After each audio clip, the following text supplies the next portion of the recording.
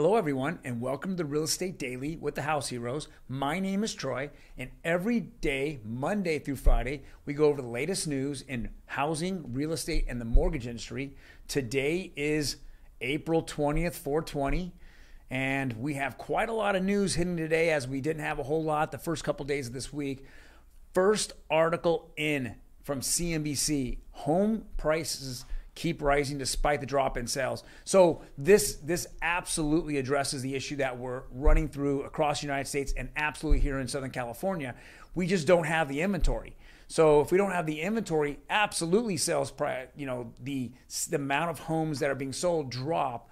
But because the buyers haven't disappeared because of the rates, they're still buying, there's still multiple offers, they're still selling. It's pushing values up and up and up. So that's what we're seeing. This is in the news. And it kind of relates to the next article on CNBC as well.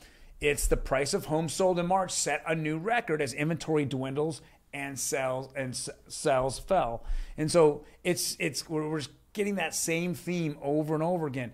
Despite the amount of inventory that we have, the buyers haven't left because of the interest rates.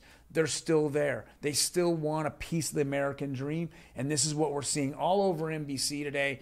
As those numbers came out, they were up significantly, 4.5% over the same period of 2021. That's crazy. We haven't seen prices absolutely stabilize or even go down in 3 years. So if you bought your home the last 3 years, you have absolutely benefited from this. Next article here is Redfin. Americans are buying smaller homes as prices skyrocket. It's, again, getting the piece of the American dream, just getting in. Got to get in. First step. They want that equity. They want to see it grow on a month-over-month basis, a year-over-year basis. They want to use that equity somewhere in the future to buy that bigger home or buy that forever home. So this is what we're seeing. And again, we're seeing the same. This is just a recurring theme of what we're seeing out there here across the United States and in Southern California. Now, some of the bummer news that's hitting, again, is Redfin. And this is what we've been preaching now for many years as well. It says rental market tracker. Asking rents climbed 17% to a record high in March.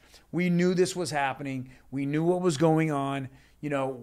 People were in their homes and the government shielded them on the rentals and wouldn't allow any evictions or any increases in rent over 2 years when COVID hit.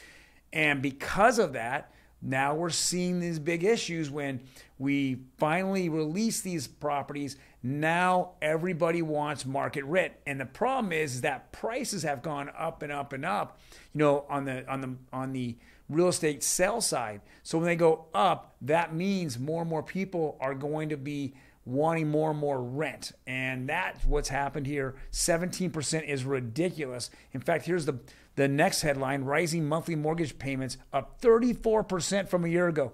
34%. You're paying a third more today than you would have 12 months ago. So kind of crazy, but that's what we're seeing out there. Last bit of news, again, we'll go over mortgage rates. This is for 5 p.m. on April 19th, which was yesterday. It's just across the board. We're seeing just these jumps, and they're just not stopping. We had a little relief for a few days, and now we're right back at it. 30-year conforming up 7 basis points to 5.34. Conforming 15-year 4.44.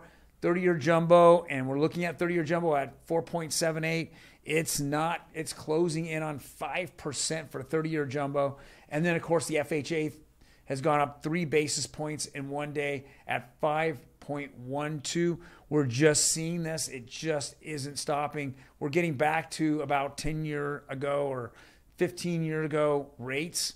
We've kept them low for way too long, create this enormous housing market that's actually really helped us through a lot of difficult times, here in the United States in the last 5-10 years. And now we're seeing that since we didn't move up the interest rates, which would make complete sense when you have this hot of a housing market, and the Fed just fumbled it through, and now they're starting to raise rates. And it's just now this parabolic shot straight up of raising them. It's not any kind of slow momentum building. No, they waited, and now it's like a rubber band effect. It just snapped right back, and we're seeing that. So the rates are real tough, and in the foreseeable future, we're seeing these, again, move up and up. Maybe not as fast or as hard as we're seeing them right now, but we're going to still see them move up for the foreseeable future. Well, thank you guys very much for watching us. If you liked the content here, hit the like button. Otherwise, hit the notification button. Every time we drop a video, and it's Monday through Friday we drop it, every single day, weekday I should say, you'll get notified. If you have a comment, please leave in the comment section. I'm more than happy to answer any of your questions for you. Otherwise, I'm looking forward to seeing you tomorrow on Thursday, 4/21.